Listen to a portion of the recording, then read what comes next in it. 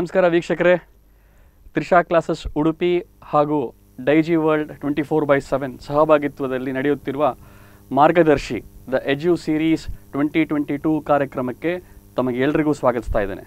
ನಾನು Guruprasad, principal from Trisha Vidya college of commerce and management from Udupi. ವೀಕ್ಷಕರೇ, ನಿಮಗೆ ಗೊತ್ತಿರ್ಬೋದು, ನಾವು ಮಾರ್ಚ್ 31ನೇ ತಾರೀಕಿಗೆ ತ್ರಿಷಾ ಕ್ಲಾಸಸ್ ಹಾಗೂ ಡೈಜಿವರ್ಲ್ಡ್ ಸೇರಿ ಒಂದು ಜಂಟಿ ಆಶಯದಲ್ಲಿ ಒಂದು ಕಾರ್ಯಕ್ರಮವನ್ನು ಮಾಡ್ತೀವಿ. ಮಾರ್ಗದರ್ಶಿ ಅಂತ ಹೇಳಿ ಒಂದು ಲಾಂಚಿಂಗ್ ಕಾರ್ಯಕ್ರಮವನ್ನು ಮಾಡ್ತೀವಿ. ಇದರ ಮುಖ್ಯ ಉದ್ದೇಶ ಏನಂತ ಹೇಳಿದ್ರೆ, ಪ್ರೈಮರಿಯಾಗಿ ಈ ಸೆಕೆಂಡ್ PUC ಓದ್ತಿರೋ ವಿದ್ಯಾರ್ಥಿಗಳಿಗೆ ಅವರಿಗೊಂದು ಮಾರ್ಗದರ್ಶನ ಕೊಡುವಂಥದ್ದು, ಕರಿಯರ್ ಪ್ಲಾನಿಂಗ್ ಮಾಡುವಂಥದ್ದು. So to begin with we had an launching program wear ನಾವು ಏನೆಲ್ಲ ವೆರೈಟೀಸ್ ಆಫ್ ಇವೆಂಟ್ಸ್ ಮಾಡ್ತಾ ಇದ್ದೀವಿ ಅಂತ ಅದರಲ್ಲಿ ಹೇಳಿದ್ವಿ. ಸೊ ಇವತ್ತಿನ ಎಜುಕೇಷನ್ ದಿನಗಳು ಏನಾಗಿದೆ ಅಂದರೆ, ನಿಮಗೆ ಬಾಸ್ಕೆಟಲ್ಲಿ ಸಿಕ್ಕಾಪಟ್ಟೆ ಆಪ್ಷನ್ಸ್ಗಳಿದೆ. ಸೊ ನ್ಯಾಚುರಲಿ ಇದರಿಂದ ಕನ್ಫ್ಯೂಷನ್ಸ್ಗಳು ಜಾಸ್ತಿ ಆಗ್ತಾ ಇದೆ. So as educators, we thought it is our moral responsibility to bring in the required information to our students so that they have the clarity in the career planning. So ಅದೇ ರೀತಿ ನಾವು ಆ launching ಕಾರ್ಯಕ್ರಮ ನಂತರ ಕೂಡ ಒಂದು 2-3 ಎಪಿಸೋಡ್ಗಳನ್ನು ಮಾಡಿದ್ವಿ. ನಿಮ್ಮ ನೆನಪಿದ್ದ ಹಾಗೆ ಒಂದು ಅತಿ ಮುಖ್ಯವಾದ ಎಪಿಸೋಡ್ ನಮ್ಮ ಚೇರ್ಮನ್ ಅವರಿದ್ದರು, CA ಗೋಪಾಲಕೃಷ್ಣ ಭಟ್, ನಮ್ಮ founder and CEO of Trisha group of institution ಅವರು how to ಸ್ಟ್ರಾಟಜೈಸ್ your second PUC board examination ಅಂತ ಒಂದು ಸೆಷನ್ ಮಾಡಿದ್ವಿ. ಅದನ್ನು ಸಾಕಷ್ಟು ಕರೆಗಳು ನಮಗೆ ಬಂತು, ಯಾಕಂದರೆ ಇತ್ತೀಚಿನ ದಿನಗಳಲ್ಲಿ ನೀವು ಸೆಕೆಂಡ್ PUC ಎಕ್ಸಾಮ್ಸ್ಗಳನ್ನು ಮುಗಿಸಿದಿರಿ. ಸೊ ತುಂಬ ನಮಗೆ ಫೀಡ್ಬ್ಯಾಕ್ಗಳು ಬಂತು, ನಿಮ್ಮ ಟಿಪ್ಸ್, ನಿಮ್ಮ ಸ್ಟ್ರಾಟಜೀಸ್ ತುಂಬ ವರ್ಕೌಟ್ ಆಯಿತು ಅಂತ ಹೇಳಿ. ಅದರ ನಂತರ ನಾವು ಇಂಗ್ಲೀಷ್ ಒಂದು ಕಾರ್ಯಕ್ರಮದ ಬಗ್ಗೆ, ಇಂಗ್ಲೀಷ್ ಸಬ್ಜೆಕ್ಟ್ ಬಗ್ಗೆ ಒಂದು ಮಾತಾಡಿದ್ವಿ. How to crack this English as a subject ಅಂತ ಹೇಳಿ ಪ್ರೊಫೆಸರ್ ಇಂದು ರೀತಿ, ನಮ್ಮ ತ್ರಿಷಾ ವಿದ್ಯಾ ಈವ್ನಿಂಗ್ ಕಾಲೇಜ್ನ ಪ್ರಿನ್ಸಿಪಾಲ್ ಅವರು ಬಂದು ತಮಗೆ ಮಾರ್ಗದರ್ಶನ ನೀಡಿದರು. ಆಮೇಲೆ ಒಂದು ಗ್ಯಾಪನ್ನು ತಗೊಂಡಿದ್ವಿ, ಯಾಕಂದರೆ ನೀವು ಸೆಕೆಂಡ್ PUC ಬೋರ್ಡ್ ಎಕ್ಸಾಮಿನೇಷನ್ಸಲ್ಲಿ ನೀವು ಬ್ಯುಸಿ ಆದ್ರಿ. ಸೊ ಅದರ ನಂತರ I am very happy to be here again to give you varieties of information in the coming days. ಇನ್ನು ಹಲವಾರು ಕಾರ್ಯಕ್ರಮಗಳು ಡೈಜಿ ವರ್ಲ್ಡಲ್ಲಿ ಬರ್ತಿರ್ತದೆ, ಬೇರೆ ಬೇರೆ ವಿಷಯಗಳಲ್ಲಿ ನಾವು ಚರ್ಚಿಸುತ್ತೇವೆ. ಸೊ ಇವತ್ತಿನ ಕಾರ್ಯಕ್ರಮ that the pathway towards top competitive exam ಅಂತ ಹೇಳಿ. ಸೊ ಟ್ಯಾಟ್ ಅಂದರೆ ತ್ರಿಷಾ ಅಡ್ಮಿಷನ್ ಟೆಸ್ಟ್. ಇದೊಂದು ರಾಜ್ಯದ ಒಂದು ಅತಿ ದೊಡ್ಡ ಒಂದು ಅಡ್ಮಿಷನ್ ಟೆಸ್ಟ್ ಡ್ರೈವ್ ಅಂತಲೇ ಹೇಳ್ಬೋದು. ಸಾಕಷ್ಟು ಜನರು ಇದರ ಆಲ್ರೆಡಿ ಸ್ಟೂಡೆಂಟ್ಸ್ಗಳು ರಿಜಿಸ್ಟರ್ ಮಾಡ್ಕೊಂಡಿದ್ದಾರೆ. ಸೊ ಇದ್ರ ಬಗ್ಗೆ ಇವತ್ತಿನ ಡಿಸ್ಕಷನ್. ಈ ಟ್ಯಾಟ್ ಅಂದರೆ ಏನು, ಇದು ಯಾರು ಬರಿಬೋದು, ಇದರ ಉದ್ದೇಶ ಏನು, ಹಾಗೆ ಇದರಿಂದ ಆಗುವಂಥ ಬೆನಿಫಿಟ್ಸ್ಗಳೇನು, ಇದು ಯಾವ ರೀತಿ ನಿಮ್ಮ ಕರಿಯರ್ ಪ್ಲ್ಯಾನ್ಗಳಲ್ಲಿ ಈ ಟ್ಯಾಟ್ ಎಕ್ಸಾಮ್ ಒಂದು ಹೆಲ್ಪ್ ಆಗುತ್ತೆ. ಸೊ ಇದನ್ನು ನಾವು ಚರ್ಚೆ ಮಾಡ್ತೇವೆ. ಇವತ್ತು ನಮ್ಮ ಜೊತೆ ಇದ್ದಾರೆ ಒಂದು renowned banker come academician doctor Narayan ಕಾರ್ಕಟ್ಟೆ ಅವರು, ಮಂಗಳೂರಿಂದ ಬಂದಿದ್ದಾರೆ. ಅವರಿಗೆ ನಾವು ನಮ್ಮ ಎಲ್ಲರ ಪರವಾಗಿ ಸ್ವಾಗತಿಸ್ತಾ ಇದ್ದೇನೆ. Welcome to you sir. Thank you sir. ಇವತ್ತು ನಾವು ಡಿಸ್ಕಸ್ ಮಾಡ್ತಿರೋ ಹಾಗೆ education is getting in to a more vibrant trend. So ನೀವಿರುವ ಟೈಮಲ್ಲಿ ಮತ್ತು ಈಗ ಟ್ರೆಂಡ್ಸ್ ನೋಡ್ತಾ ಇದ್ದರೆ, so we have a right person. ಯಾಕಂತ ಹೇಳಿದರೆ ನೀವು ಕಾರ್ಪೊರೇಟಲ್ಲೂ ಇದ್ರಿ, ಅದರ ನಂತರ ಒಂದು ಪ್ರತಿಷ್ಠಿತ B ಸ್ಕೂಲಲ್ಲಿ ಡೈರೆಕ್ಟರ್ ಕೂಡ ಆಗಿದ್ರಿ. So you have seen the changes in the both corporate level and education level. ಏನು ಹೇಳಕ್ಕೆ ಇಷ್ಟಪಡ್ತೀರಿ ಚೇಂಜಸ್ ಬಗ್ಗೆ? ಪ್ರಥಮವಾಗಿ ಡೈಜಿವರ್ಲ್ಡಿನ ಎಲ್ಲ ವೀಕ್ಷಕರಿಗೂ ನನ್ನ ಪ್ರೀತಿಯ ನಮಸ್ಕಾರಗಳು. ಪ್ರೊಫೆಸರ್ ಗುರುಪ್ರಸಾದ್ ಹೇಳಿದಾಗೆ, there is a lot of change in both sides, corporate as well as education side. Corporate ಸೈಡಲ್ಲಿ ಬೇರೆ ಬೇರೆ ಬೇರೆ ಬೇರೆ ರೀತಿಯ ಆಪರ್ಚುನಿಟೀಸ್ಗಳು ಬಂದಿವೆ. ಪ್ರತಿಯೊಂದು ಸಾಫ್ಟ್ವೇರ್ ಕಂಪನಿಗಳಿರ್ಬೋದು, ಅಥವಾ ಅಕೌಂಟಿಂಗ್ ಸಿಸ್ಟಮ್ಸ್ಗಳಿರ್ಬೋದು, ಅಥವಾ ಫೈನಾನ್ಷಿಯಲ್ ಮ್ಯಾನೇಜ್ಮೆಂಟ್ ಇರ್ಬೋದು, ಪ್ರತಿಯೊಂದರಲ್ಲಿಯೂ ಹೊಸ ಹೊಸ ರೀತಿಯ ಚೇಂಜಸ್ ಆಗ್ತಾ ಇದ್ದ ಹಾಗೆ ಹೊಸ ಹೊಸ ರೀತಿಯ ಜಾಬ್ ಆಪರ್ಚುನಿಟೀಸು ಡೆವಲಪ್ ಆಗ್ತಾ ಇರ್ತವೆ, ಅಥವಾ ಜಾಬ್ ರಿಕ್ವೈರ್ಮೆಂಟ್ಗಳು ಕೂಡ ಅದೇ ರೀತಿ ಇರ್ತದೆ. ಯಾವಾಗಲೂ ಇಂಡಸ್ಟ್ರಿ ಆ್ಯಂಡ್ ಅಕಾಡೆಮಿಯಲ್ಲಿ ಈ academia has to supply to the industry, specially man power. So ಅಕಾಡೆಮಿಯಾದಲ್ಲಿ ನಾವು ಇಂಡಸ್ಟ್ರಿಯಲ್ಲಿ ಏನು ರಿಕ್ವೈರ್ಮೆಂಟ್ ಬರ್ತದೆ, ಅದೇ ರೀತಿಯಲ್ಲಿ ಅದು ಟೆಕ್ನಿಕಲ್ ಇರ್ಬೋದು, ಅಥವಾ ಫಿನಾನ್ಷಿಯಲ್ ಇರ್ಬೋದು, ಅಕೌಂಟ್ ರಿಲೇಟೆಡ್ ಇರ್ಬೋದು, ನಾವು ಆ ರೀತಿಯಲ್ಲಿ ಪ್ರಿಪೇರ್ ಮಾಡ್ತಾ ಇರಬೇಕು. ಹಾಗೆ ಈಗ ಭಾಳಷ್ಟು ಚೇಂಜಸ್ ಆಗ್ತಾ ಉಂಟು. ಹಾಗೆ ಎಜುಕೇಷನ್ ಕೂಡ ಭಾಳಷ್ಟು, ಅದರ ರೀಚ್ ಕೂಡ ತುಂಬ ಜಾಸ್ತಿ ಆಗಿದೆ. ಅಂದರೆ number of students who are doing graduation ಇರ್ಬೋದು, ಟೆಕ್ನಿಕಲ್ ಪ್ರೋಗ್ರಾಮ್ಸ್ ಇರ್ಬೋದು, ಭಾಳಷ್ಟು ಜಾಸ್ತಿ ಆಗ್ತಾ ಉಂಟು. ಇಂಥ ಒಂದು ಪರಿಸ್ಥಿತಿಯಲ್ಲಿ ಒಂದು ಸೈಡ್ನಲ್ಲಿ ಉತ್ತಮ ಅವಕಾಶಗಳಿವೆ, ಇನ್ನೊಂದು ಸೈಡಲ್ಲಿ ಭಾಳಷ್ಟು ವಿದ್ಯಾರ್ಥಿಗಳಿದ್ದಾರೆ. ಬಟ್ ಆ ಅವಕಾಶ ಮತ್ತು ವಿದ್ಯಾರ್ಥಿಗಳ ನಡುವೆ ದೊಡ್ಡ ಒಂದು ಗ್ಯಾಪ್ ಇದೆ. ಯಾಕೆಂದರೆ ಆ ಅವಕಾಶಗಳಿಗೆ ಸರಿಯಾಗಿ ವಿದ್ಯಾರ್ಥಿಗಳನ್ನು ಪ್ರಿಪೇರ್ ಮಾಡೋದು ಕಾಲೇಜುಗಳ ಅಥವಾ ರೆಸ್ಪಾನ್ಸಿಬಿಲಿಟಿ. ಆ ರೀತಿಯಲ್ಲಿ ನೋಡುವಾಗ ಇವತ್ತು ವಿದ್ಯಾರ್ಥಿಗಳಿಗೆ ಕಾಂಪಿಟಿಷನ್ ಎಂಬುದು ಹ್ಯಾಸ್ ಬಿಕಮ್ ವೆರಿ ಕಾಮನ್. ಯಾರು ಕಾಂಪಿಟೇಟಿವ್ ಆಗಿದ್ದಾರೆ ಇವತ್ತು ಅವರು ಉತ್ತಮ ಅವಕಾಶವನ್ನು ತೆಗೆದುಕೊಳ್ಬೋದಾಗಿದೆ. ಸರ್, ಇವತ್ತು ನೀವು ಹೇಳಿದಾಗೆ ಎಜುಕೇಷನಲ್ಲಿ ಸಾಕಷ್ಟು ಬದಲಾವಣೆಗಳಾಗ್ತಾ ಇದೆ. ಸೊ ಆದ್ದರಿಂದ ಇವತ್ತು ಮಕ್ಕಳಿಗೆ ಒಂದು ಇಷ್ಟೆಲ್ಲ ಅವಕಾಶ ಇರೋದನ್ನ ನ್ಯಾಚುರಲಿ ಕನ್ಫ್ಯೂಷನ್ಸ್ ಕೂಡ ಜಾಸ್ತಿ ಆಗ್ತಿದೆ. ಸೊ ಕರಿಯರ್ ಪ್ಲಾನಿಂಗ್ ಇವತ್ತು ನಾವೇನು ಕರಿತೇವೆ that has become the need of the R. ಯಾಕಂತ ಹೇಳಿದರೆ ಒಮ್ಮೆ ನೀವು ಆ ಡಿಸಿಷನ್ ಮಾಡಿದರೆ ಯಾವ ಕೋರ್ಸ್ ತಗೊಳ್ಬೇಕು, there is no looking back, ಅದೇ ಅವರ ಕರಿಯರ್ ಆಗಿ ಹೋಗ್ಬಿಡ್ತದೆ. ಇದರಲ್ಲಿ ಸಾಕಷ್ಟು ಎಕ್ಸಾಂಪಲ್ಸ್ ಇದೆ, ತುಂಬ ಸ್ಟೂಡೆಂಟ್ಸ್ಗಳು ಎಡವಿದ್ದಾರೆ. ಕರೆಕ್ಟ್. ಈ ಕರಿಯರ್ ಪ್ಲಾನಿಂಗ್ ಬಗ್ಗೆ ಏನು ಹೇಳಕ್ಕೆ ಇಷ್ಟಪಡ್ತೀರಿ ಸರ್? ಕೆರಿಯರ್ ಪ್ಲ್ಯಾನಿಂಗ್ ಮೊದಲು ಏನಂದರೆ ಬಹುಶಃ ಇದರ ಬಗ್ಗೆ ಜಾಸ್ತಿ ಯಾರು ಚಿಂತೆ ಮಾಡ್ತಿರಲಿಲ್ಲ. ಇವತ್ತು ಹಾಗಲ್ಲ. ಆಗ ನಾನು ಹೇಳಿದಾಗೆ ಭಾಳಷ್ಟು ಅಪರ್ಚುನಿಟೀಸ್ ಇದೆ. ಆದರೆ ಅಪರ್ಚುನಿಟೀಸಿಗೆ ಸರಿಯಾಗಿ you have to deserve our selves to that what ever V desire. So ಏನಾಗಿದೆ, ಕ್ಯಾರಿಯರ್ ಪ್ಲ್ಯಾನಿಂಗ್ ವೆಲ್ ಎಹೆಡ್ ಆಗಿ ಮಾಡಬೇಕಾಗ್ತದೆ. ಮೋಸ್ಟ್ಲಿ ನಮ್ಮ ವಿದ್ಯಾರ್ಥಿ ಜೀವನದಲ್ಲಿ ಫಸ್ಟ್ ಟರ್ನಿಂಗ್ ಪಾಯಿಂಟ್ ಬರೋದು ಎಸ್ ಎಸ್ ಎಲ್ ಸಿಯಲ್ಲಿ. ಎಸ್ ಎಸ್ ಎಲ್ ಸಿಯಲ್ಲಿ ನೀವು ಸೈನ್ಸ್ ತಗೊಳ್ಬೋದು. ಎಸ್ ಎಸ್ ಎಲ್ ಸಿಯಿಂದ ನಂತರ ಪಿ ಯು ಸಿಗೆ ಹೋಗುವಾಗ ನೀವು ಸೈನ್ಸ್ ತಗೊಳ್ಬೇಕಾ, ಆರ್ಟ್ಸ್ ತಗೊಳ್ಬೇಕಾ, ಕಾಮರ್ಸ್ ತಗೊಳ್ಬೇಕಾ ಎಂಬುದಾಗಿ ಒಂದು ದೊಡ್ಡ ಒಂದು ಹೆಜ್ಜೆ. ಆಮೇಲೆ ಮೋಸ್ಟ್ಲಿ ಸೈನ್ಸ್ ತಗೊಂಡ್ರೆ ಇಂಜಿನಿಯರಿಂಗು, ಮೆಡಿಕಲ್ ಅಂಥ ಫೀಲ್ಡ್ಗಳಿಗೆ ಹೋಗ್ಬೋದು. ಕಾಮರ್ಸ್ ತಗೊಂಡ್ರೆ ಚಾರ್ಟರ್ಡ್ ಅಕೌಂಟೆನ್ಸಿ ತಗೊಳ್ಬೋದು, M.Com ಮಾಡ್ಬೋದು, ಅಥವಾ ಬೇರೆ ಬೇರೆ ಇನ್ನೂ ಮಾಡ್ಬೋದು. ಆದರೆ ಕೆಲವು ಸಲ ನೆಕ್ಸ್ಟ್ ಚೇಂಜಸ್ ಮಾಡಲಿಕ್ಕೆ ಇನ್ನೊಂದು ದೊಡ್ಡ ನಾವು what we say is turning point ಅಂತ ಹೇಳ್ತೇವೆ, ಅದು ಪಿ ಯು ಸಿ. ಈಗ ಈ ಯಾವ ವಿದ್ಯಾರ್ಥಿಗಳು ನಮ್ಮ ಎದುರಿದ್ದಾರೆ ಅಥವಾ ಇದನ್ನು ಕೇಳ್ತಾ ಇದ್ದಾರೋ they have just recently completed and return the examination and waiting for result. So ಅವರು this is also one more very important step for them.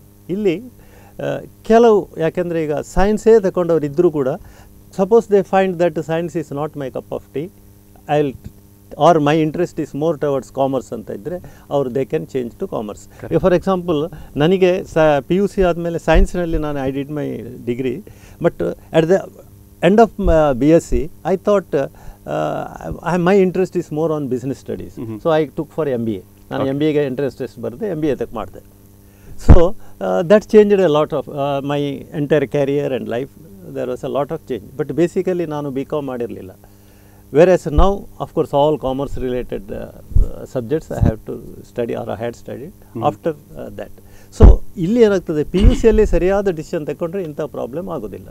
So P U ಸಿಯಲ್ಲಿ ಒಂದನೇದಾಗಿ first carrier decision has to happen at final decision. ಈಗ ಮತ್ತೆ ಇನ್ನೂ ಪುನಃ change ಮಾಡಲಿಕ್ಕೆ ಹೋಗಬಾರ್ದು. ಯಾಕೆಂದರೆ it will waste hour years. ಈಗ ನೀವು ಮುಂದೆ ಹೋಗಿ ಹಿಂದೆ ಬರಲಿಕ್ಕೆ ಆಗೋದಿಲ್ಲ. It is all carrier decisions are like one way traffic. ಒಂದು ಸಲ ಟ್ರಾಫಿಕ್ಕಿನೊಳಗೆ ನುಗ್ಗಿದ ಮೇಲೆ ಮತ್ತೆ ಮುಂದೆ ಹೋಗಬೇಕು. ಈವನ್ ಹಿಂದೆ ಬರೋದಾದರೆ ತುಂಬ ಮುಂದೆ ಹೋಗಿ ಆವಾಗ we lose lot of interesting and important time and energy, which is very precious. So it's on important time. So ನಾನು ಪಿ ಯು ಸಿ ವಿದ್ಯಾರ್ಥಿಗಳಿಗೆ ಹೇಳೋದೇನೆಂದರೆ, this is the right time where you have to take the right decision. ಈಗ specially ಇಲ್ಲಿ commerce ತಗೊಂಡ ಜಾಸ್ತಿ ವಿದ್ಯಾರ್ಥಿಗಳಿರ್ಬೋದು. Of course commerce ಅಂತ ಹೇಳಿದರೂ ಕೂಡ B.Com ಇರ್ಬೋದು, M.Com ಇರ್ಬೋದು, CA ಇರ್ಬೋದು, CMA ಅಂದರೆ ಮ್ಯಾನೇಜ್ಮೆಂಟ್ ಇದು ಕಾಸ್ಟ್ ಆ್ಯಂಡ್ ಮ್ಯಾನೇಜ್ಮೆಂಟ್ ಅಕೌಂಟೆಂಟ್ ಇರ್ಬೋದು, ಕಂಪನಿ ಸೆಕ್ರೆಟರಿ ಇರ್ಬೋದು, ಈ ರೀತಿ ಇವನ್ ಫಿನಾನ್ಷಿಯಲ್ ಅಡ್ವೈಸರ್ಸ್ ಇರ್ಬೋದು. ಇಂಥ ಹಲವು ಉತ್ತಮ ಅಪರ್ಚುನಿಟೀಸ್ ಕಾಮರ್ಸ್ ವಿದ್ಯಾರ್ಥಿಗಳಿಗಿದೆ. ಈವನ್ M.Com ಮಾಡಿ PhD ಕೂಡ ಮಾಡ್ಬೋದು. ಅದೆಲ್ಲ ಅಲ್ಲದಿದ್ದರೂ even competitive UPSC IAS ಎಕ್ಸಾಮಿನೇಷನ್ಗೆ ಕೂತ್ಕೊಳ್ಬೋದು. So but ಇದೆಲ್ಲ ಇದ್ದರೂ ಕೂಡ ನೀವು ಫಸ್ಟಿಗೆ ಹೇಳಿದಾಗ ಆಪ್ಷನ್ಸ್ ಆರ್ ಮೆನಿ. ಈಗಲೇ ನಾವು ಎಲ್ಲಿ ಹೋಗಬೇಕಂತ ಒಂದು ಗುರಿಯನ್ನು ಇಟ್ಟುಕೊಂಡ್ರೆ ಆ ಗುರಿಯನ್ನು ಸರಿಯಾಗಿ ಸೇರ್ಬೋದು. ಇಲ್ಲಾಂದರೆ ಈ ಕಾಂಪಿಟೇಷನ್ನಲ್ಲಿ ಭಾಳ ಕಷ್ಟ ಆಗ್ಬೋದು. ಸೊ ಹೆಚ್ಚಿನ ವಿದ್ಯಾರ್ಥಿಗಳು ಯಾವುದು ನೀವು CA ಮಾಡ್ತೀರಾ ಅಥವಾ CS ಮಾಡ್ತೀರಾ ಎಂಬ ಗುರಿಯನ್ನು ನಾವು ಈಗಲೇ ಇಟ್ಟುಕೊಂಡ್ರೆ it will be very easy for going further.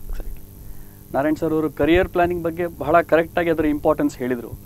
ವೀಕ್ಷಕರೇ, ಅದರ ಒಂದು ಉದ್ದೇಶ ಇಟ್ಕೊಂಡೇ ನಾವು ಈ ಮಾರ್ಗದರ್ಶಿ ಕಾರ್ಯಕ್ರಮವನ್ನು ಮಾಡ್ತಾ ಇದ್ದೇವೆ. ಮುಂದಿನ ಹಲವಾರು ಎಪಿಸೋಡ್ಗಳಲ್ಲಿ ನಿಮಗೆ ಕರಿಯರಲ್ಲಿ ಬರುವಂಥ ಬೇರೆ ಬೇರೆ ಆಪ್ಷನ್ಗಳನ್ನು ನಾವು ಎಕ್ಸ್ಪರ್ಟ್ಸನ್ನು ಕರೆತಂದು ಅದರಲ್ಲಿ discussion deliberations ಆಗುವಂಥದ್ದಿದೆ. Students also make a note, ಇದೊಂದು ಲೈವ್ ಫೋನಿಂಗ್ ಕಾರ್ಯಕ್ರಮ ಕೂಡ ಆಗಿರ್ತದೆ. ನಮ್ಮ ನಂಬರ್ ನಿಮ್ಮ ಸ್ಕ್ರೀನ್ ಮೇಲೆ ಡಿಸ್ಪ್ಲೇ ಆಗ್ತದೆ. ನಿಮಗೆ ಪ್ಯಾನಲಿಸ್ಟ್ ಜೊತೆ ಏನಾದರೂ ಒಂದು ಪ್ರಶ್ನೆಗಳು ಕೇಳೋದಿದ್ರೆ ದಯವಿಟ್ಟು ನಮಗೆ ನೀವು ಕರೆಯನ್ನು ಮಾಡ್ಬೋದು. ಸರ್, ಇವತ್ತು ಕಂಡ ಒಂದು ಅತಿ ದೊಡ್ಡ ಬದಲಾವಣೆಯಲ್ಲಿ ಒಂದು ಬದಲಾವಣೆ ಕಾಂಪಿಟೇಟಿವ್ ಎಕ್ಸಾಮ್ಗಳದ್ದು. ಇವತ್ತು ಎಲ್ಲ ಸೆಕ್ಟರ್ಗಳಲ್ಲೂ ಕಾಂಪಿಟೇಟಿವ್ ಎಕ್ಸಾಮ್ಸ್ ಇದೆ. ಬ್ಯಾಂಕಿಂಗ್ ಅವರು ಇಂಟ್ರೊಡ್ಯೂಸ್ ಮಾಡಿದ್ದಾರೆ, ನಮ್ಮ MBA ಸ್ಕೂಲ್ ಅವರು ಮೊದಲಿಂದಲೂ ನಡೆಸ್ತಾ ಇದ್ರು, ಕೋಆಪರೇಟಿವ್ ಸೊಸೈಟಿ ಕೂಡ ಇವತ್ತು ಮಾಡ್ತಿದ್ದಾರೆ, ಡಿಗ್ರಿ ಕಾಲೇಜ್ ಅವರು ಮಾಡ್ತಾ ಇದ್ದಾರೆ, PUC ಕಾಲೇಜ್ ಅವರು ಮಾಡ್ತಾ ಇದ್ದಾರೆ. ಸೊ ಇದು I can say this is the era of competitive examination. So what is your message about this to the students? S, it's A very important thing. ಯಾಕೆ ಹೇಳಿದರೆ, looking back, ನಾವೆಲ್ಲ ಕಾಲೇಜಲ್ಲಿರುವಾಗ job ಅಂತ ಹೇಳಿದರೆ ನಮ್ಮ BSc ಅಥವಾ BCom ಅಥವಾ BCom ಆಗ ಭಾಳ ಕಮ್ಮಿ ಇತ್ತು, BA ಅಥವಾ MA what ever it is, ಅದರ ಮಾರ್ಕಿನ ಮೇಲೆ job ಕೊಡ್ತಾಯಿದ್ರು. But accept UPSC which was conducting IAS examinations, ಅದು ಬಿಟ್ಟರೆ ಬಾಕಿ ಎಲ್ಲ ನಮ್ಮ ಡಿಗ್ರಿ ಲೆವೆಲ್ನ ಮಾರ್ಕ್ಸ್ಗಳ ಮೇಲೆ ಎಲ್ಲ ಜಾಬ್ಗಳು ಹೋಗ್ತಾಯಿತ್ತು, ಮತ್ತು ಇಂಟರ್ವ್ಯೂಸ್ ಇರ್ಬೋದು. ಆದರೆ ಬರ್ತಾ when more and more universities came out and the standards of the universities wear becoming different. ಈಗ ಹೊಸ ಒಂದು ರಿಕ್ವೈರ್ಮೆಂಟ್ ಬಂತಲ್ಲಿ, ಏನು ಕಾಂಪಿಟೇಟಿವ್ ಟೆಸ್ಟ್ ಮಾಡೋದಿದ್ದರೆ ಜಸ್ಟಿಸ್ ಆಗೋದಿಲ್ಲ ಅಂತೇಳಿ. ಯಾಕೆ ಈಗ ಫಾರ್ ಎಕ್ಸಾಂಪಲ್ IITಯಲ್ಲಿ BTech ಮಾಡಿದವನು ಅಥವಾ ಎಲ್ಲಿ ಬೇರೆ ಯಾವುದೋ ಒಂದು ಇಂಜಿನಿಯರಿಂಗ್ ಲೋಕಲ್ ಇಂಜಿನಿಯರಿಂಗ್ ಕಾಲೇಜಿನಲ್ಲಿ BTech ಮಾಡಿದವನು ಬಹುಶಃ ಒಬ್ಬರು 80 ಮಾರ್ಕ್ ತಗೊಂಡ್ರು, ಇನ್ನೊಬ್ಬರು 60 ಮಾರ್ಕ್ ತಗೊಂಡ್ರು, ಇಬ್ಬರನ್ನು ಬರೇ ಮಾರ್ಕಿನ ಮೇಲೆ ಅಳಿಲಿಕ್ಕೆ ಸಾಧ್ಯ ಇಲ್ಲ. So to have A uniformity, ಬೇರೆ ಬೇರೆ ಯೂನಿವರ್ಸಿಟಿಗಳಲ್ಲಿ ಯೂನಿಫಾರ್ಮಿಟಿ. ಮತ್ತು ಇನ್ನೊಂದು, ಈಗ ಒಂದು ಜಾಬಿಗೆ ಬ್ಯಾಂಕಿನಲ್ಲಿ ನಮಗೆ it's enough if you are A graduate ಅಂತ ಹೇಳ್ತೇವೆ. ಸೊ BCom ಆದವರು ಅಥವಾ BTech ಆದವರು ಅಥವಾ BA ಆದವರು ಅವರ ಮಾರ್ಕ್ಗಳನ್ನು ನೋಡಿ ಹೇಳಲಿಕ್ಕೆ ಆಗೋದಿಲ್ಲ, ಯಾಕೆಂದರೆ ಬೇರೆ ಬೇರೆ ರೀತಿಯ ಅವರ ಮಾರ್ಕಿಂಗ್ ಸಿಸ್ಟಮ್ ಇರ್ತದೆ. ಸೊ ಅದಕ್ಕೆ ಬೇಕಾಗಿ ಒಂದು ಎಲ್ಲರಿಗೂ ಜಸ್ಟಿಫಿಕೇಷನ್ ತೋರಿಸುವಂಥ ಒಂದು ಕಾಂಪಿಟೇಟಿವ್ ಎಕ್ಸಾಮ್ ಮಾಡಬೇಕು ಎಂಬ ನೆಸೆಸಿಟಿ ಬಂತು. ಇನ್ನೊಂದು, ಬರೀ ಕಾಂಪಿಟೇಟಿವ್ ಎಕ್ಸಾಮ್ ಮಾಡಿದರೂ ಸಾಲದು, ಅದರ ಇವ್ಯಾಲ್ಯೂಯೇಷನ್ ಕೂಡ ಕರೆಕ್ಟ್ ಆಗಬೇಕು. ಈಗ ಇವ್ಯಾಲ್ಯೂಯೇಷನ್ನು, ನೀವೊಬ್ಬರು ಪ್ರೊಫೆಸರ್, ಒಂದೊಂದು ಸಲ ಏನಾಗ್ತದೆ, ಬೆಳಿಗ್ಗೆ ನೀವು ಮಾಡಿದ ಅದೇ ಪೇಪರ್ ನಿಮಗೆ ಸಂಜೆ ಕೊಟ್ಟರೆ 1-2 ಮಾರ್ಕ್ ಡಿಫ್ರೆನ್ಸ್ ಬರುವ ಚಾನ್ಸಸ್ ಇದೆ. It depends. ಮತ್ತಂತೂ ಇನ್ನೊಬ್ಬರು ಪ್ರೊಫೆಸರಿಗೆ ಕೊಟ್ಟರೆ ಖಂಡಿತ ಡಿಫ್ರೆನ್ಸ್ ಬರ್ತದೆ. ಸೊ ಅದಕ್ಕೆ ಬೇಕಾಗಿ ಕ್ವಶನ್ಗಳಿಗೆ ಆನ್ಸರ್ ಸೇಮ್ ಆಗಿರಬೇಕು. So the concept of MCQs came. So ಹೀಗೆ ರೀತಿಯಾಗಿ MCQ ಮಲ್ಟಿಪಲ್ ಚಾಯ್ಸ್ ಕ್ವಶನ್ ಒಂದು ಕೊಡ್ತೇವೆ, ಅದಕ್ಕೆ ಮಲ್ಟಿಪಲ್ ಚಾಯ್ಸ್ ಆನ್ಸರ್ಸ್ ಕೊಡ್ತೇವೆ. ಸೊ ಈ ಮಲ್ಟಿಪಲ್ ಚಾಯ್ಸ್ ಅಂದರೆ ತುಂಬ ಕೊಡೋದಿಲ್ಲ, ಬಹುಶಃ 4 ಅಥವಾ 5 ಆನ್ಸರ್ಸ್ ಕೊಟ್ಟು ಅದರಲ್ಲಿ you have to choose. Actually ಇದನ್ನು ನಾನು ಭಾಳ ಲೈಕ್ ಮಾಡ್ತೇನೆ. ಯಾಕೆ ಹೇಳಿದರೆ, ಈವನ್ ಲೈಫಿನಲ್ಲಿ ಕೂಡ we have to take A right decision. ನಿಮಗೆ ಡಿಸ್ಕ್ರಿಪ್ಟಿವ್ ಆನ್ಸರ್ನಲ್ಲಿ ಅದು ಇಂಪಾರ್ಟೆಂಟು, ಬಹಳ ಚಂದ, ಅದು ಸುಂದರ ಅಂತೇಳಿ ಭಾಳಷ್ಟು ಬರಿಬೋದು. ಆದರೆ ಇದರಲ್ಲಿ ಹಾಗಲ್ಲ, you have to take A decision. ಲೈಫಿನಲ್ಲಿ ಹಾಗೆ we have to take one decision, ಇಲ್ಲಾಂದರೆ you can't go. And of course ಲೈಫಿನಲ್ಲಿ options may be there, but final decision is only between 2 choices. Those 2 choices R S R no. ನಾನು ಮುಂದೆ ಹೋಗ್ತೇನೋ ಇಲ್ಲ, these are the only 2 choices which are available. Sir, ಒಂದು misconception ಇದೆ, correct me if I am wrong. Multiple choice question exam ಅಂತ ಹೇಳಿದ್ರೆ ಕೆಲವರಿಗೆ ಅದು 4ರಲ್ಲಿ ಒಂದು ಟಿಕ್ ಮಾಡ್ಲಿಕ್ಕಲ್ವಾ ಈಸಿ ಇರ್ತದೆ ಅಂತ. But I don't think so. It's real tough examination. It is A tough. ಅಲ್ಲಿ ಇನ್ನೊಂದು ವಿಷಯ ಇದೆ, ಏನಂತ ಹೇಳಿದರೆ, 4ರಲ್ಲಿ ಒಂದು ಟಿಕ್ ಮಾಡಿದರೆ, ಈಗ ಯಾರು ಕೂಡ ಒಂದು 4ಕ್ಕೆ ಒಂದು ಟಿಕ್ ಮಾಡಿದರೆ 25% ಪ್ರೊಬಬಿಲಿಟಿ ಥಿಯರಿ ಪ್ರಕಾರ 25% ಪಾಸ್ ಆಗೋ ಚಾನ್ಸ್ ಉಂಟು. 25% ಮಾರ್ಕ್ಸ್ ಸಿಗೋ ಚಾನ್ಸ್ ಇದೆ ಅವರಿಗೆ. 100ಕ್ಕೆ 25. ಯಾವುದೋ ಒಂದು ಏನೂ ಗೊತ್ತಿಲ್ಲದ ಒಂದು 1ನೇ ಕ್ಲಾಸಿನ ಹುಡುಗನಿಗೆ ಕೊಟ್ಟರು ಅಥವಾ ಎಲ್ಲದರಲ್ಲಿ ಎ ಬರೀತಾ ಹೋದರೂ ಸಿಗ್ಬೋದು. ಅದಕ್ಕೆ ಬೇಕಾಗಿ ಈಗ ನೆಗೆಟಿವ್ ಮಾರ್ಕಿಂಗ್ ಅಂತ ಮಾಡಿದ್ದಾರೆ. So what ever wrong answers ಇದೆ ಅದರಲ್ಲಿ 25% ಮಾರ್ಕ್ಸನ್ನು ನೆಗೆಟಿವ್ ಮಾರ್ಕ್ಸ್ ಅಂತ ಇಟ್ ಈಸ್ ಎ ಜಸ್ಟಿಫೈಬಲ್ ಥಿಂಗ್. ಇನ್ನು ಕೆಲವರಲ್ಲಿ ನೆಗೆಟಿವ್ ಮಾರ್ಕ್ಸ್ ಇಲ್ಲ, ಅದಲ್ಲಿ ಅಲ್ಲಿ ಜಸ್ಟಿಫಿಕೇಶನ್ ಏನು ಅಂದರೆ ಎಲ್ಲರಿಗೂ ಹಾಗಾಗಿ that is also justified. So either it is okay. But another thing you are telling is whether it is easy. Definitely it is not easy. ಯಾಕೆ ಹೇಳಿದರೆ, ಅನ್ಲೆಸ್ ಒನ್ ನೋಸ್. ನಾವು ಈಗ ಕ್ವಶನ್ ಪೇಪರ್ ಮಾಡುವಾಗಲೂ ಅದರಲ್ಲಿ, because I was in IBPS question paper committee, so ಅದರಲ್ಲಿ we have A system of ಅದರ what you call as difficulty level. ಅದರಲ್ಲಿ ಕೆಲವು ಕ್ವಶನ್ಗಳು ಮೆಮರಿ ರಿಕಾಲ್ ಕ್ವಶನ್ಸ್, ಅಂದರೆ ಅದರಲ್ಲಿ ಬರೀ ನೀವು ಮೆಮರಿಯನ್ನು ಮಾತ್ರ, your memory is tested. Some R application based question. ನೀವು ಯಾವುದೇ ಥಿಯರಮ್ಮು ಅಥವಾ ಥಿಯರಿಗಳನ್ನು ಅದರದ್ದು ಅಪ್ಲಿಕೇಶನ್ ಮಾತ್ರ ಇರ್ತದೆ, ಅದನ್ನು ಹೇಗೆ ಅಪ್ಲೈ ಮಾಡ್ತಾರೆ application. Some R analytical questions ಅಂತ ಹೇಳ್ತೇವೆ. ಅನಾಲಿಟಿಕಲ್ ಕ್ವಶನ್ಸ್ ಅಂದರೆ ಅದನ್ನು ಅನಲೈಸ್ ಮಾಡ್ಬೋದು. And some R ಎಕ್ಸ್ಪ್ಲೋರೇಟಿವ್ questions. ಇದು ಅಲ್ಲ, ಅದರಿಂದಲೂ ಸ್ವಲ್ಪ these are little higher level questions.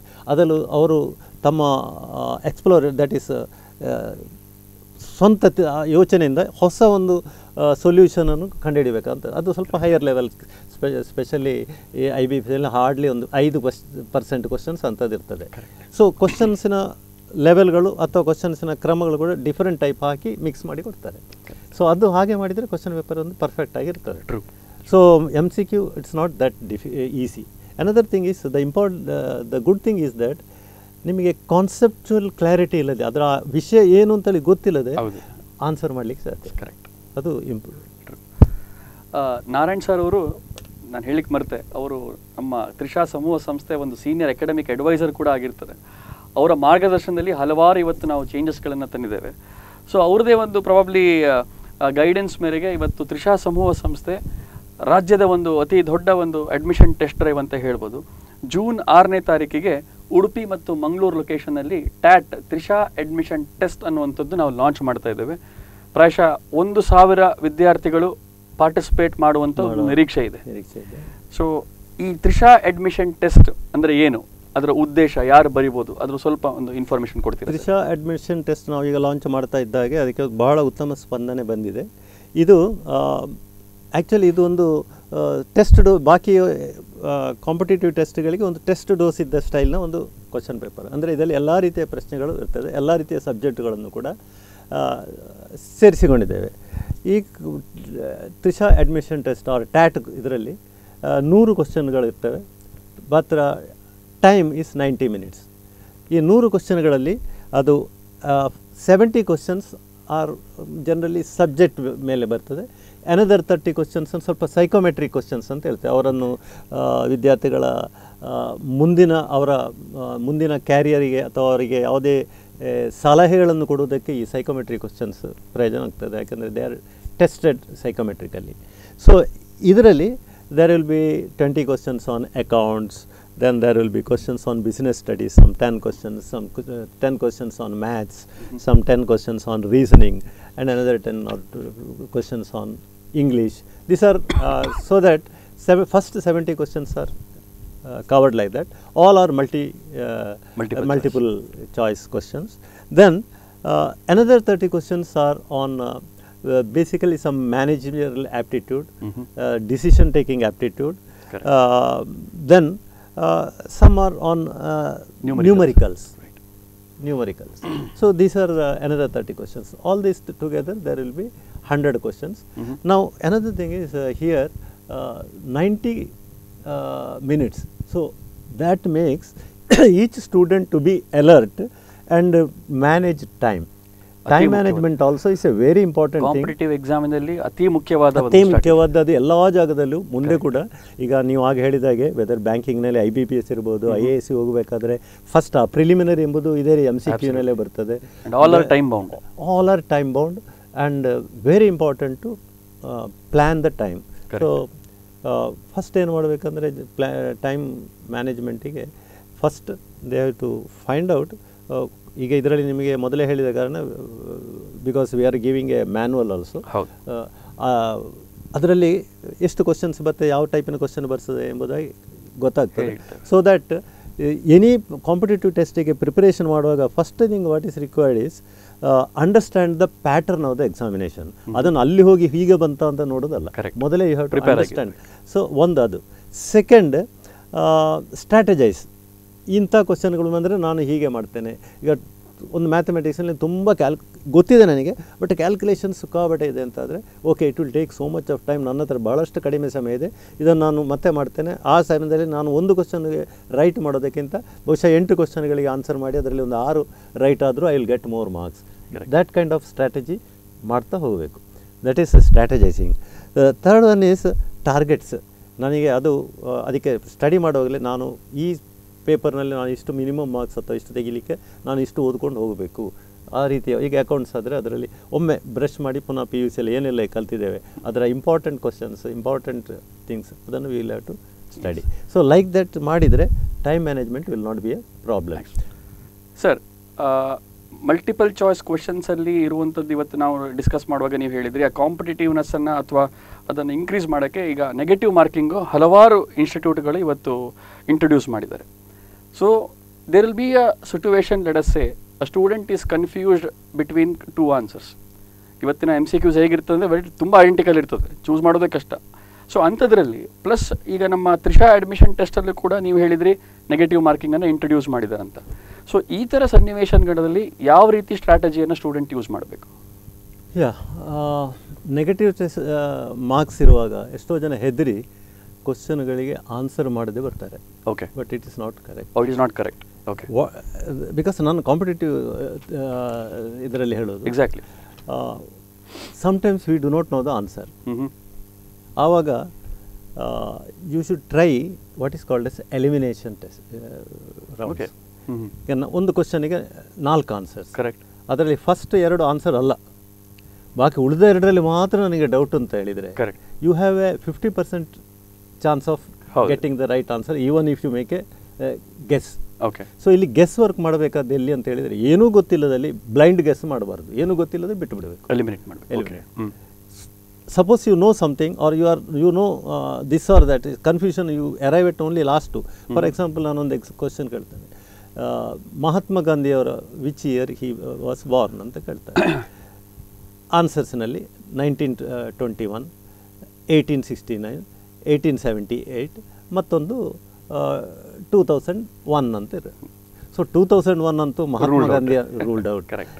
1900 ಕೂಡ ರೂಲ್ಡ್ ಔಟ್. ಕರೆಕ್ಟ್. ಅದು ನೋಡುವಾಗಲೇ ಗೊತ್ತಾಗಿಲ್ಲ. So doubt is between 1869 and 1878, ಇದೆರಡರಲ್ಲೇ doubt. So ಯಾವುದು ಅಂದ್ಕೊಡ್ಬೋದು? So suppose you make A guess also, there's a 50% chance that you it may be right. So ನೀವು 10 ಗೆಸ್ಸುಗಳಂತ ಮಾಡಿದರೆ 50%ನಲ್ಲಿ 5 correct ಆಗೋ chance ಇದೆ. ವೇರಸ್ ನಿಮಗೆ negative mark ಬರೋದು ಬರೀ 25%. Correct. So still you are at plus 2.5%. So such guessing ಮಾಡ್ಬೋದು, ಹೊರತು blind guessing ಮಾಡಬಾರ್ದು ನೆಗೆಟಿವಿಗೆ. ಮತ್ತು ನೆಗೆಟಿವ್ ಅಂತ ಹೇಳಿದ ಕೂಡಲೇ you should not be ಎಫ್ರೈಡ್. Totally negative ಇದೆ ಅಂತೇಳಿ ನಾನು ಅಟೆಂಪ್ಟೇ ಮಾಡಲಿಲ್ಲ ಅಂತ ಟೋಟಲಿ ಅಟೆಂಪ್ಟ್ ಮಾಡೋದು ಬಿಡೋದು ಸರಿಯಲ್ಲ. ಮತ್ತು ಕ್ವಶನನ್ನು ಕರೆಕ್ಟಾಗಿ ಓದುವಾಗ ಅದನ್ನು ಓದಿ, ಆ್ಯಕ್ಚುಲಿ ಇದರಲ್ಲಿ MCQನಲ್ಲಿ ಏನು ಇಂಪಾರ್ಟೆಂಟ್ ಅಂತ ಹೇಳಿದರೆ reading the question and understanding the question is as important as answering. ಯಾಕೆಂದರೆ ಎಷ್ಟೋ ಸಲ ಕ್ವಶನ್ ಟ್ರಿಕ್ಕಿ ಇರ್ತದೆ. ಅದು ಎಕ್ಸಾಕ್ಟ್ಲಿ, ನಾವು ಟೈಮ್ ಬೌಂಡ್ ಇದ್ರ ಬೇರೆ ಇರ್ತದೆ. ಹೌದು, ಆವಾಗ ಮೈಂಡ್ ಕೂಡ ಸ್ವಲ್ಪ ಸ್ಪೀಡ್ ಹರಿಡ್ ಆಗಿರ್ತದೆ. ಕರೆಕ್ಟ್. ಸೊ ಅದು ಒಂದು ಇಂಪಾರ್ಟೆಂಟ್. Great sir. ಈಗ ಈ ಟೆಸ್ಟ್ಗಳಲ್ಲಿ one of the category 2 category ಮಾಡಿದ್ದೀವಿ ನೀವು ಹೇಳಿದಾಗೆ. ಒಂದು ಸಬ್ಜೆಕ್ಟ್ ನಾಲೆಜನ್ನು ನೀವು ಹೇಳಿದ್ರಿ, ಅಕೌಂಟ್ಸು, ಬಿಸ್ನೆಸ್ ಸ್ಟಡೀಸು, ಮ್ಯಾಥ್ಸು. ಅದು ಈಗಿನ ಮಕ್ಕಳಂತೂ ಅದರಲ್ಲಿ ತುಂಬ ಪರಿಣಿತರಿರ್ತಾರೆ, ಪ್ರಿಪರೇಷನು ಮಾಡ್ತಾ ಇದ್ದಾರೆ. ಬಟ್ ಇದರಲ್ಲಿ ಮುಖ್ಯವಾದ ಒಂದು ಅಂಶ ಇರುವಂಥದ್ದು ಪಾರ್ಟ್ ಎ, ಅದನ್ನು ನಾವು ಸೈಕೋಮೆಟ್ರಿಕ್ ಟೆಸ್ಟ್ ಅಂತ ಕರಿತೀರಿ ಅಂತ ನೀವು ಹೇಳಿದ್ರಿ. ಸೊ ಇದು ಅವರಿಗೆ ಕರಿಯರ್ ಆಪ್ಷನ್ ಚೂಸ್ ಮಾಡೋಕ್ಕಾಗ್ತದೆ ಅಂತ ನಾವು ಇಂಟ್ರಡಕ್ಟರಿ ರಿಮಾರ್ಕಲ್ಲಿ ಹೇಳಿದ್ವಿ. So the psychometric test, how it will help students and the institution like Trisha in giving the right person right product. Correct. ಈಗ carrier and degree are not one and the same. Okay. So career is where some people want to it is for living as well as excelling. ಅವರ ಲೈಫಿನ ಒಂದು identification ಬರಬೇಕು. So ಎಷ್ಟೋ ಜನ teacher ಆಗಿರೋ ಹೋದರು, ಆಮೇಲೆ ಅವರು ಯಕ್ಷಗಾನ ಆರ್ಟಿಸ್ಟ್ ಆಗಿದ್ರು, ಯಾಕೆಂದರೆ ಅವರ ಕೆರಿಯರ್ ಅಲ್ಲಿತ್ತು.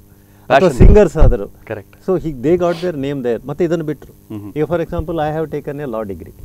ನಾನು 1 ವರ್ಷ ನೋಡಿದೆ, but I thought this is not fitting for my liking. I left it. So carrier is something like that. So ಅದನ್ನು ನೋಡಲಿಕ್ಕೆ there are some actually carrier counselling ಎಂಬ ಒಂದು ದೊಡ್ಡ, ಈಗ ಫಾರಿನಲ್ಲೆಲ್ಲ ಅದನ್ನೇ ಈ ಟೆಸ್ಟ್ ಮಾಡಿಯೇ ನೋಡ್ತಾರೆ. ನಾವು ಅಷ್ಟು ದೊಡ್ಡದಕ್ಕಿಲ್ಲ, ಕೆಲವೇ ಕ್ವಶನ್ಗಳನ್ನು ಹಾಕಿರ್ತೇವೆ. ಅದರಲ್ಲಿ ಯಾವುದಕ್ಕೆ ಯಾರು ಸೂಟೇಬಲ್. ಆಗ ನಾನು ಹೇಳಿದಾಗೆ, ಈಗ for example I am giving A general ಇದು, ಡಾಕ್ಟ್ರಿಗೆ ಹೀ needs lot of memory recall ಅಂಥ ಕ್ವಶನ್ಗಳಲ್ಲಿ if he is very good, one is he can become a lawyer or a doctor. Okay. An engineer, he is required to do a lot of application specialist. Fantastic. Okay.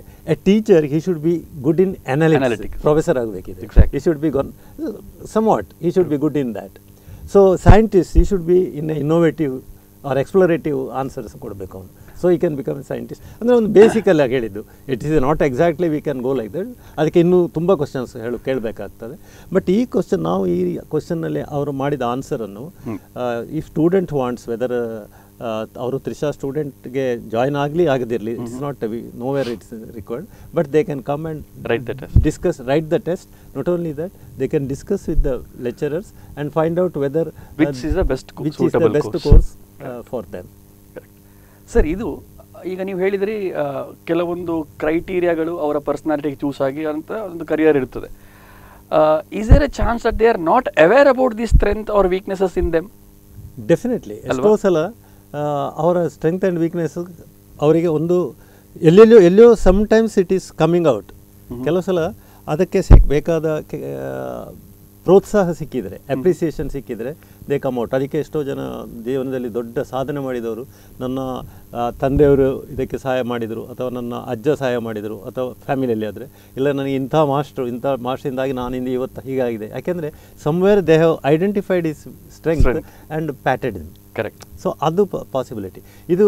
But it may happen to only A few people, but many people do not no that. ಆವಾಗ ಅವ್ರಿಗೆ ಏನಾಗ್ತದೆ, there will be more of confusion.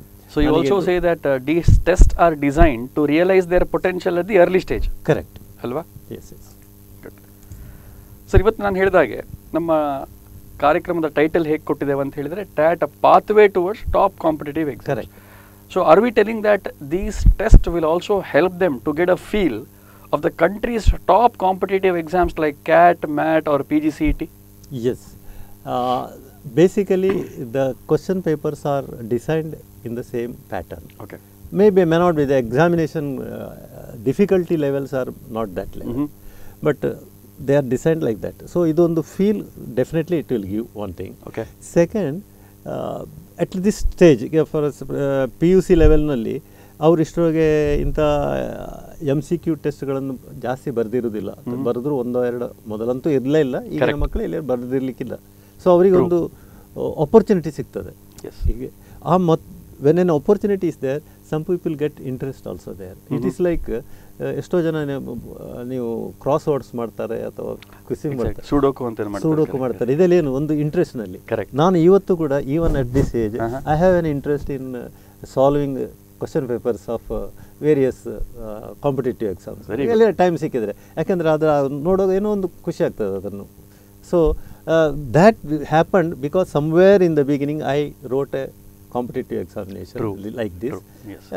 And that gave me a lot of happiness.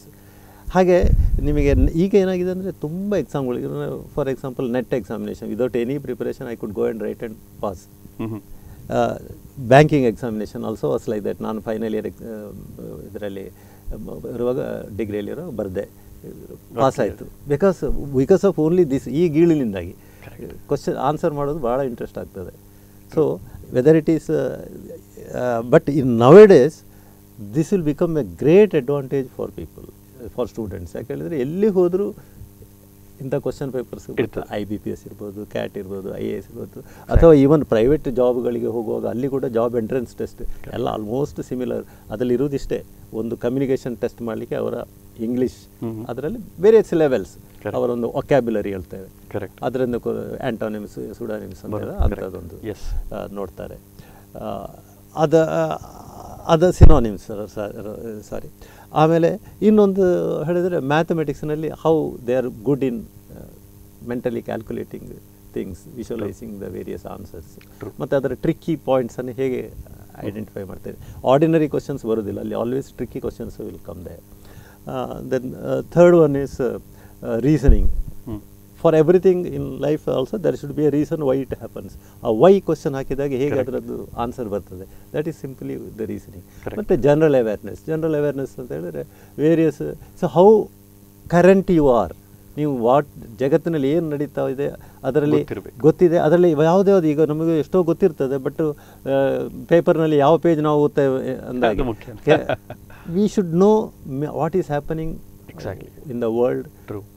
So that in the world and around also everything, ಅದು ಎಷ್ಟರ ಮಟ್ಟಿಗೆ ನೀವು ಸ್ಪಂದನೆ ಇದ್ದಾರೆ ಅದು ನೋಡ್ತೇವೆ ಅದರಲ್ಲಿ, current awareness. So these are very important from the point of identifying A persons abilities. Sir, ಇವತ್ತು ನಾನು ಹಲವಾರು ಸ್ಟೂಡೆಂಟ್ಸ್ಗಳು ನನ್ನಲ್ಲಿ ಬರುವಂಥ ಪ್ರಶ್ನೆ ಏನಂತ ಹೇಳಿದರೆ, ಐ ಆಮ್ ಶೂರ್ ದಟ್ ಬೇರೆ ಇನ್ಸ್ಟಿಟ್ಯೂಷನ್ನಲ್ಲೂ ಈ ಪ್ರಶ್ನೆಗಳು ಬರ್ತದೆ. What is the best time to start preparing for competitive exams? ಕೆಲವರು ಫಸ್ಟ್ ಇಯರ್ ಬರ್ತಾರೆ, ಸರ್ ನಾನು ಥರ್ಡ್ ಇಯರಲ್ಲಿ ಮಾಡಿದರೆ ಸಾಕಾ? And I have also scene some of the students 10th ಸ್ಟ್ಯಾಂಡರ್ಡಿಂದನೇ prepare ಆಗಿ, ಅಂದರೆ ಅವ್ರಿಗೊಂದು ಗುರಿ ಇದೆ, ನಾನು ಕ್ಯಾಟ್ ಎಕ್ಸಾಮೇ ಬರೀಬೇಕು, ಅದನ್ನು ಕ್ರ್ಯಾಕ್ ಮಾಡಿ ಒಳ್ಳೆ ಇನ್ಸ್ಟಿಟ್ಯೂಷನಿಗೆ ಸೇರಬೇಕು ಅಂತೇಳಿ. So is there any time frame? ಯಾವಾಗ, when is the best time to start preparing for competitive exams? Sir, as you rightly shed, ಅದಕ್ಕೆ ಟೈಮ್ ಅಂತ ಇಲ್ಲ, ಅರ್ಲಿಯರ್ ದ ಬೆಟರ್. ಫಸ್ಟ್ ಅದರಲ್ಲಿ ಒಂದು ಇಂಟ್ರೆಸ್ಟ್ ಬೆಳೆದ್ರೆ ಫ್ರಮ್, ಈಗ ಫಾರ್ ಎಕ್ಸಾಂಪಲ್ ನಮ್ಮ that exam ಬರೆದ ಮೇಲೆ ಎಷ್ಟೋ ಮಕ್ಕಳಿಗೆ ನಾನು I wish so let them get that interest in competitive test. So ಅದು ಬಂದರೆ any time when you get free time start working on that. ಒಂದು ಸ್ಪೀಡ್ ಬರ್ತದೆ, ಇನ್ನೊಂದು ಡಿಫ್ರೆಂಟ್ ಟೈಪ್ಸ್ ಒಂದು ಕ್ವಶನನ್ನು ಹ್ಯಾಂಡಲ್ ಮಾಡಿದ ಕೂಡಲೇ, ಅದಕ್ಕೆ ಸಾಲ್ವ್ ಮಾಡಿದ ಕೂಡಲೇ ಅದಕ್ಕೊಂದು ಹ್ಯಾಪಿನೆಸ್ ಬರ್ತದೆ. So people start doing that. It takes further, that is strength of answering these questions. ಅದು ಜಾಸ್ತಿ ಸ್ಟ್ರಾಂಗ್ ಆಗ್ತಾರೆ. ಸೊ ಮತ್ತು ಬರೀ ಪರೀಕ್ಷೆಗಾಗಿ ನಾನು ಕ್ಯಾಟ್ ಪಾಸ್ ಆಗಲಿಕ್ಕೇ ಮಾಡಬೇಕು ಅಂತ ಹೇಳಿ ಆವಾಗಲೇ ಓದ್ತಾ ಕೂತರೆ probably the inner motivation becomes less.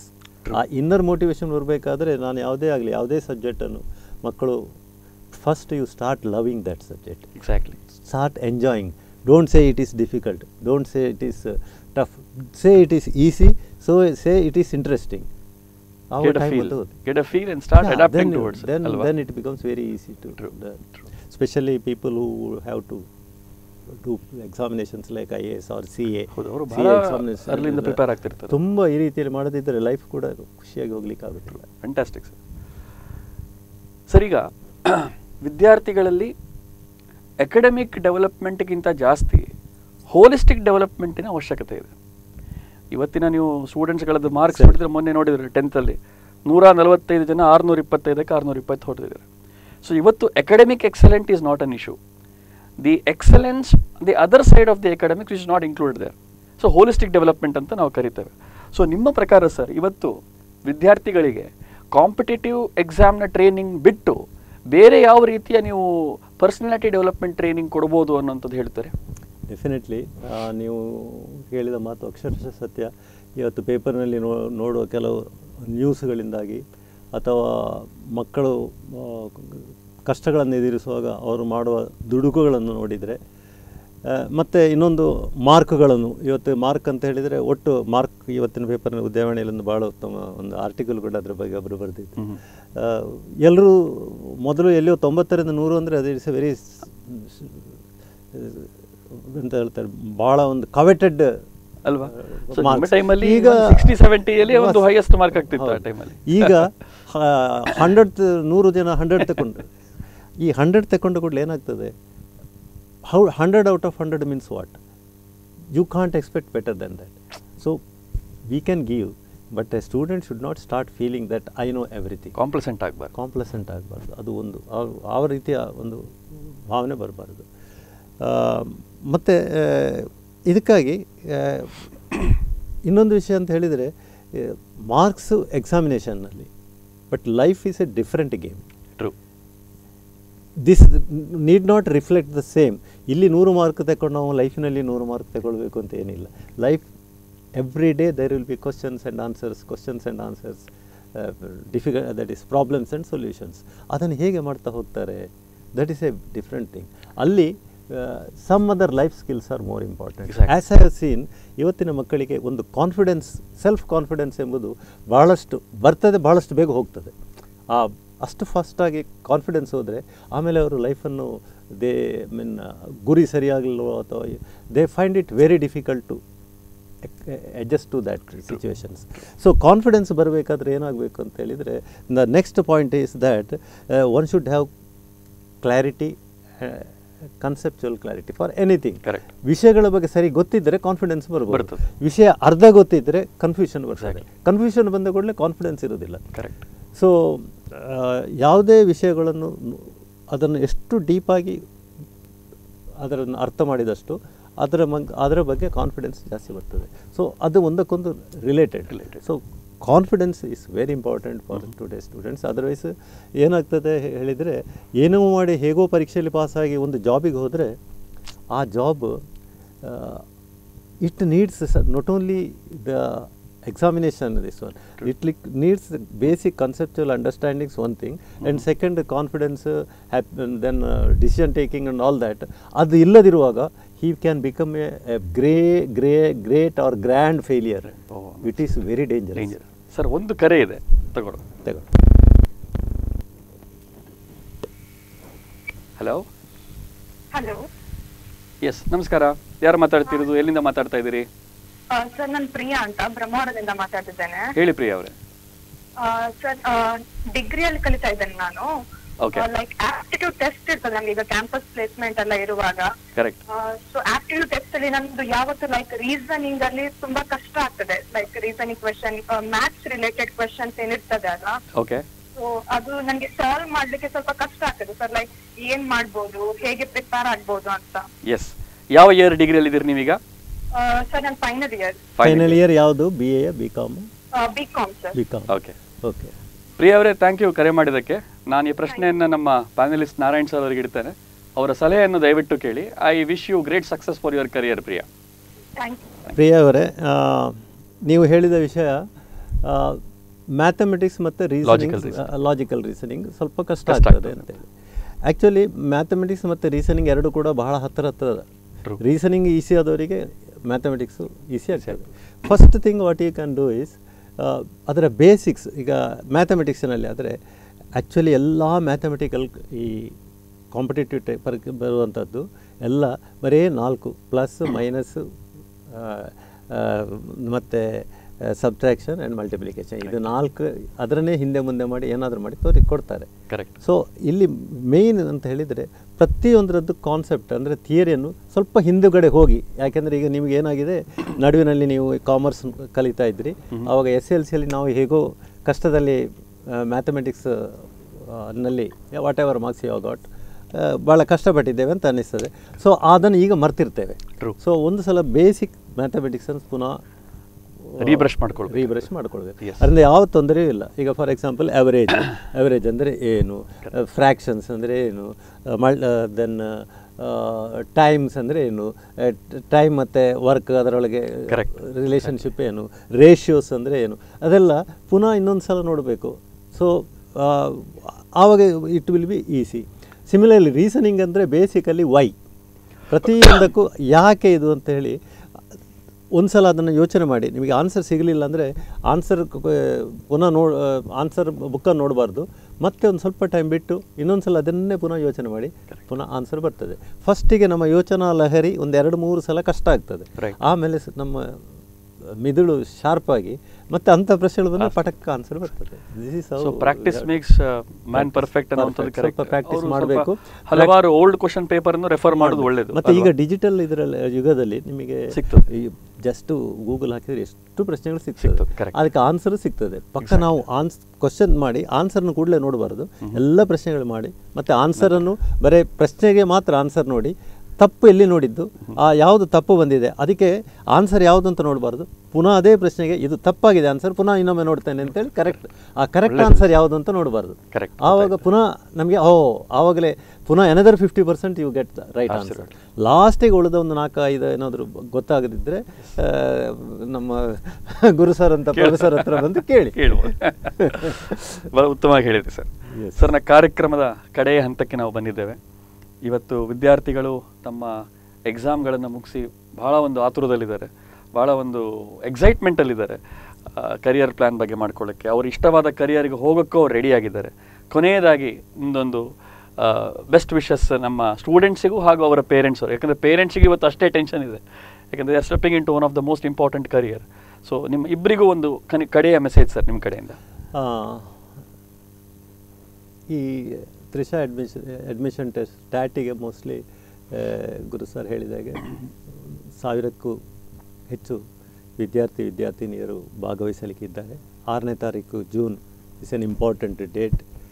ಇದರಲ್ಲಿ PUC ಪರೀಕ್ಷೆ ಕುಳಿತ ಎಲ್ಲರೂ, whether it they are commerce stream, science stream R arts stream, ಯಾರು ಕೂಡ ಬರಿಬೋದು.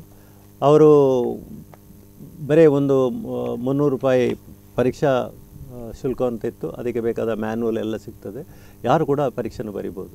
ಈ ಪರೀಕ್ಷೆಯಲ್ಲಿ ಪಾಸ್ ಆಗ್ತದಾ ಇಲ್ವಾ ಎಂಬ ಅಂಥ ಯಾವುದೇ ಯೋಚನೆ, ಯಾವುದೇ ಹೆದರಿಕೆಗಳನ್ನು ಇಟ್ಟುಕೊಳ್ಬೇಡಿ. ಮಾತ್ರ ಅಲ್ಲ, ಈಗ ಕೆಲವು ನಾವು ತ್ರಿಷಾದಲ್ಲಿ ಪ್ರೊವಿಷನಲ್ ಆಗಿ ಕೆಲವ್ರನ್ನ ಅಡ್ಮಿಷನ್ ತಗೊಂಡಿದ್ದೇವೆ, ಅವರು ಕೂಡ ಈ ಪರೀಕ್ಷೆಗಳಿಗೆ ಬರಿಬೋದು. ತ್ರಿಷಾದಲ್ಲಿ ಅಡ್ಮಿಷನ್ ತಗೊಳ್ಬೇಕಾದವರಿಗೆ ಮಾತ್ರ ಇದು it is A pre requisite. ಉಳಿದವರಿಗೆ ಇದು ಒಂದು ನಿಮಗೊಂದು ಟ್ರಯಲ್ ಅಂತ, ಯಾವುದು ಒಂದು ಕಾಂಪಿಟೇಟಿವ್ ಎಕ್ಸಾಮಿನೇಷನಿಗೆ ಬರೆಯುವುದಕ್ಕೆ ಒಂದು ಟ್ರಯಲ್.